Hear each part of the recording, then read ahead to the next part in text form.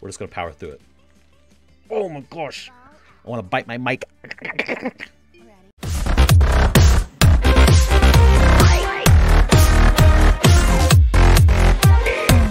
Hey Poindexters, welcome back to the channel. Trick Wallace here. If you're new to this channel, I check out any indie game I can get my hands on from the Nintendo Switch.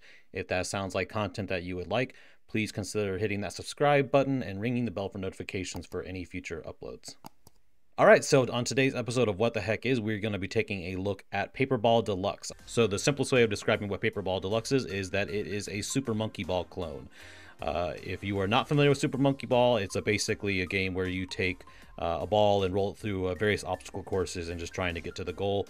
In Super Monkey Ball, you actually have little monkeys and balls. And this one has switched out that theme for sort of like a papercraft theme involving cats. I guess there's some kind of little tiny plot in the background, but it's really nothing that you really need to pay attention to. The gameplay is pretty similar to Super Monkey Ball. So we're just going to jump into the arcade mode.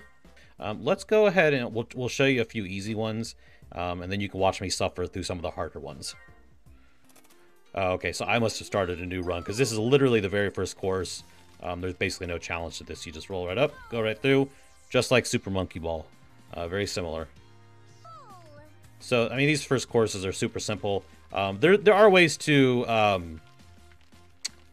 have like shortcuts. Like this one, I could have actually gone off the back end of the course and landed just right and gone right into the goal. So even among the easier courses, there is the challenge of trying to find ways to get through them in a really speedy way. So even though some of them are maybe a little too easy, there's an extra layer of challenge for those who are willing to seek it out. Okay, now so you notice, I think in this one you can see there's, maybe you can't see it. So we can view the stage, and if you notice, this one actually has a shortcut right along the bottom, and that's actually a special exit. So I could, instead of trying to do the normal exit, try to drop down there. So let's go ahead and try that. I don't think I'll have too much problem doing this. Maybe I will have some problems. I'm all for the extra challenge. And then we roll right along. And then that, oh, I didn't even realize that causes a warp, so you can warp ahead. Which I'm not really sure if I'd want to do that normally. Especially on your first run, I think you actually want to play all these courses, but you can see we got one that's sort of like a spinning pizza disc here. Super simple. I think I'm going to go ahead and jump into some harder levels, because they're a lot more entertaining to watch me play through. So yeah, you get some levels with some pretty fun little unique obstacle courses. There's definitely no sense of seeing the same thing over and over again. They bring a lot of variety to this. So, and each of these little level groupings usually has some sort of theme, which includes both the way that it looks and also sometimes some really unique gameplay elements. We have this large spinning top on this level. Now, someone can comment down below, someone else who's a big Monkey Ball fan. I was a big Monkey Ball fan back on the GameCube days. I don't remember there being camera controls, so maybe someone can see how I can spin the camera. I thought on the original Monkey Ball games that you did not have camera controls, but you do on this, which is really helpful. I don't really consider it much of a crutch. It just kind of makes the game a little less frustrating to play. But I'm pretty sure in the first couple Super Monkey Ball games that the camera would just follow behind your ball. But I could be wrong. I just might not be remembering it correctly. I'm actually just like a really big sucker for rolling ball games. One of my favorite games of all time is Marble Blast. I want to say it's Ultra. I feel bad that I can't remember the exact title right now, but I'm pretty sure it's Marble Blast Ultra or Marble Blast something. It came out on the Xbox 360. It's a little different than this because it's more about figuring out how to gain like massive amounts of speed to blaze over a course, whereas this is kind of sometimes more about finding a methodical way through these courses. Rolling games with rolling ball mechanics in general, I don't know what it is about them.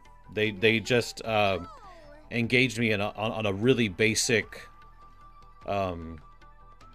way that kind of feels like it taps into my child brain. I mean, I think it's just fun to play with a ball, rolling it around. It's a simple mechanic, but it kind of just, it speaks to everyone.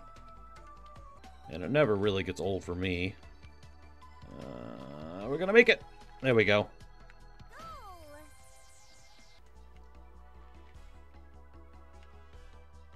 Ah, these are going fast. Ah!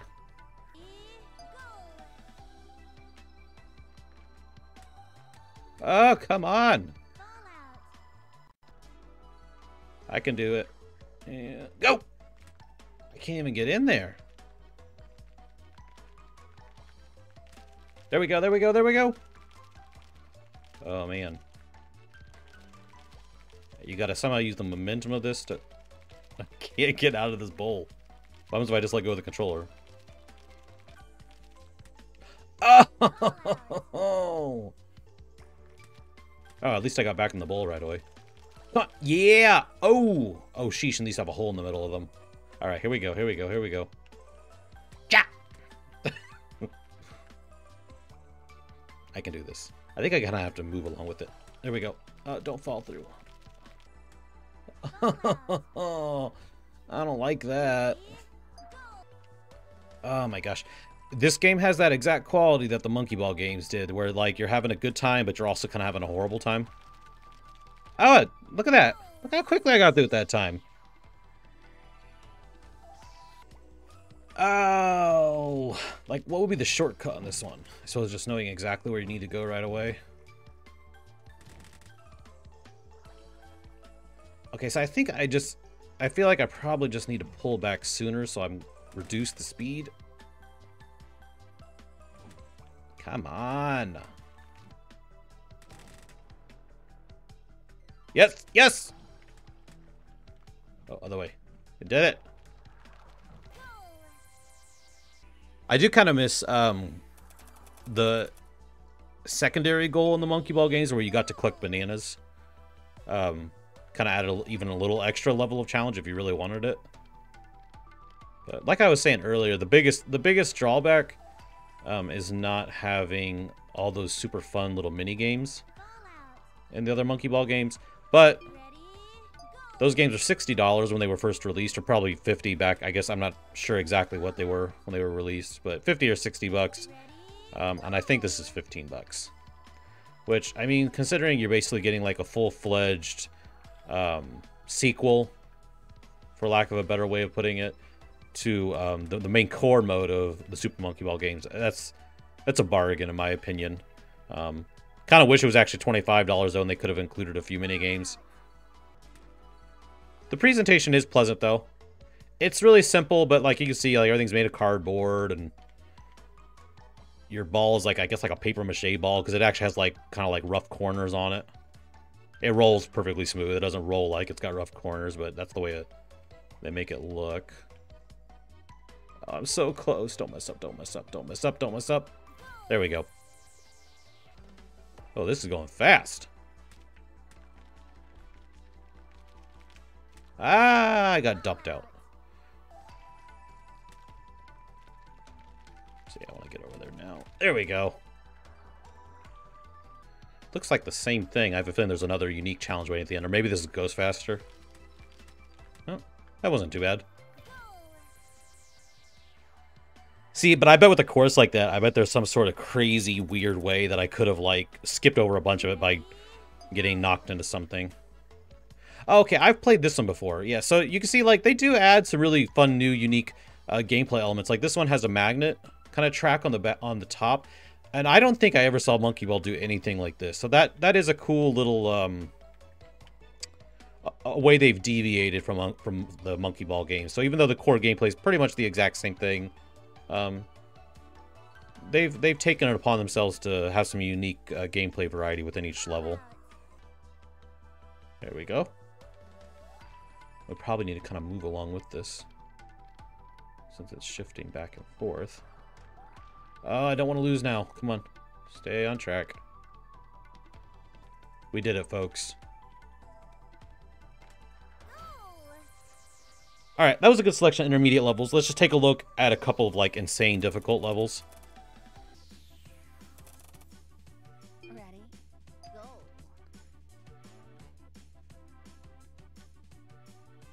This one doesn't look too bad.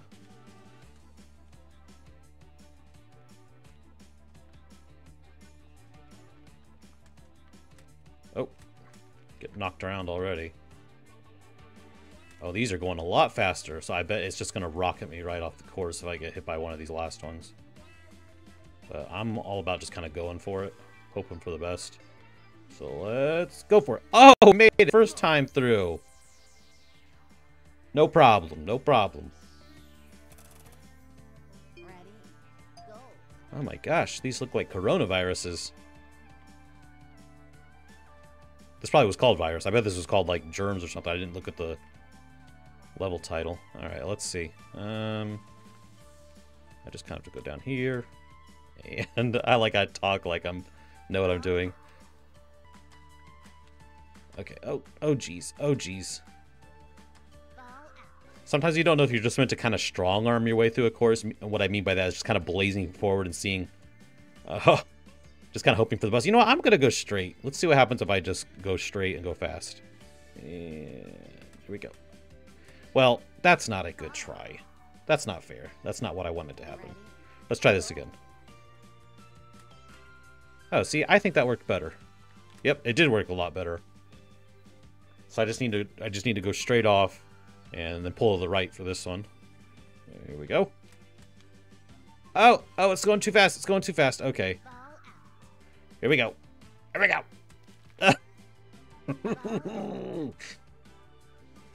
go. These games always put me in my place. I don't know, sometimes it feels like this is like for the gaming masochists, the people who want to be punished by their games. But if that's you, then you're going to love this. And that is me too sometimes. Although I'm willing to walk away from some of the really difficult levels and just say, okay, I'm just never going to be able to beat that. Or I don't have the patience and time. Alright, here we go. You know what? Let's go up here. Maybe I just need the extra room. And go!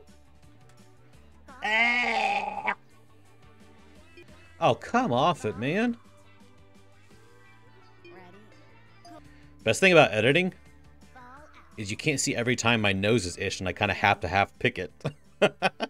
Oh, need help. Oh, this is an insult. Hold down restart to skip the stage once this symbol appears. Okay, so you can skip a stage when you're pathetic enough. Well, I'm not skipping it. I can beat this thing.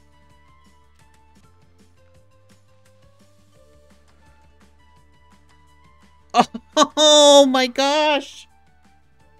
I'm getting a little furious now. We're just going to power through it. Oh my gosh. I want to bite my mic.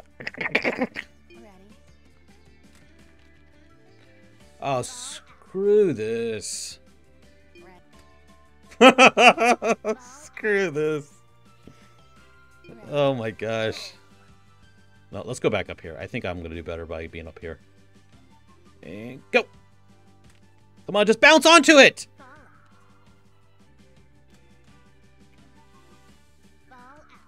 If I don't beat this, COVID wins, plain and simple. This is obviously meant to be a COVID level. Not on my watch. Not on my watch. Okay, maybe on my watch. I could edit everything else out, and you guys could just be watching me play this level for the entire video. I hope that's not how it turns out, but... Oh! Yes! Oh! Pro gamer here. I'm a pro gamer. I just want to go as fast as I can through this one. Alright, here we go, here we go. Let's say... Nope. Mm-mm. Left. Right. Left. Oh my gosh, now there's holes in it. Oh, but at least it's just going... This actually... See, this might be easier. Nope. Oh. I need a checkpoint. And an adult. Alright, here we go, here we go. To the right. Oh. Oh, it saved me! Thank you, Paperball Deluxe, for saving me. Oh my gosh! Losing his mind. My controller is getting so sweaty. I've got like a friggin' death grip on it. Don't fall off. Please don't fall off. There we go! It just took patience and my pro gaming skills. Oh, this one can screw off right now.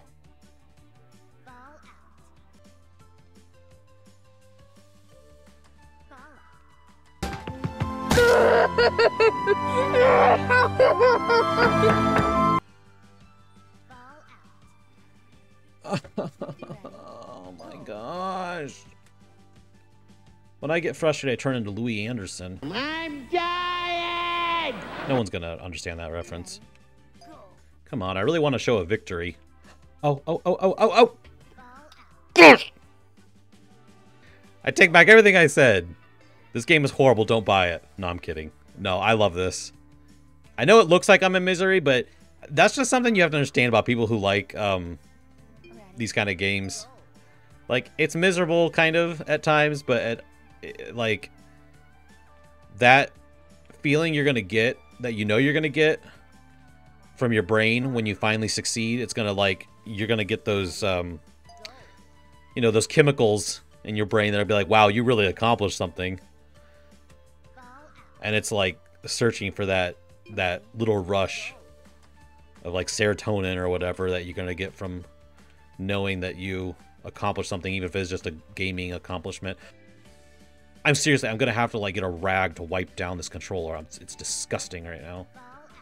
Well, I mean, I don't know how much of this you're gonna see after editing, but I've been on this one level for like 20 minutes, and I know that's not like that long maybe, but oh, I'm so close. Oh, I'm so close. Oh!